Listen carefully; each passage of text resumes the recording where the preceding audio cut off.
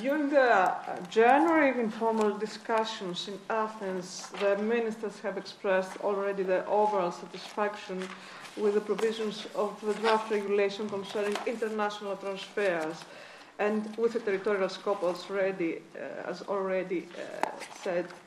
And during the March Council, the ministers have also confirmed their understanding that international transfers of personal data to third countries should take place on the basis of the structure and the key principles contained in this chapter on international transfers.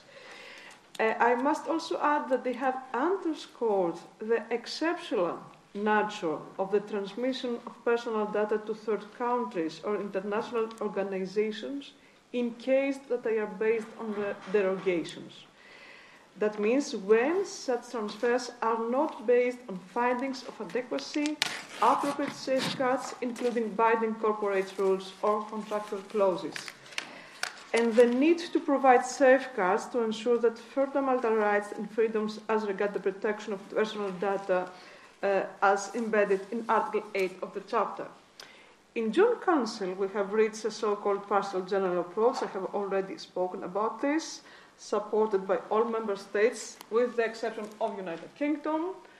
Although, I must say, Minister, unfortunately, is not here, that UK has been supportive during our presidency and constructive. And we had the impression that perhaps we could also achieve a support from the part of UK also.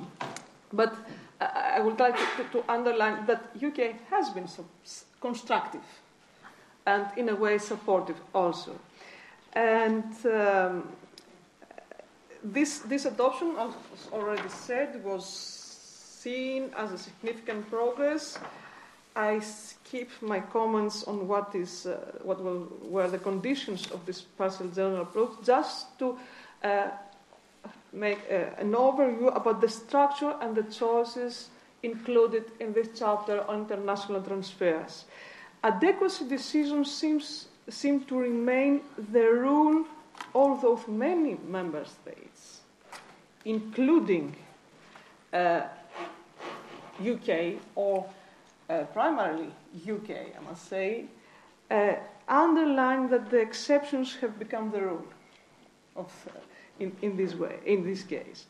The draft regulation carries forward the approach of transfers with an adequacy decision, where the Commission may decide in the framework of comitology, with the involvement of Member States and the European Parliament, which has to scrutinize the decision, whether the level of protection ensured by the third country, including certain territories or specified sectors, this is also a novelty in the regulation by a third country, or an international organization, this is also something new, is adequate.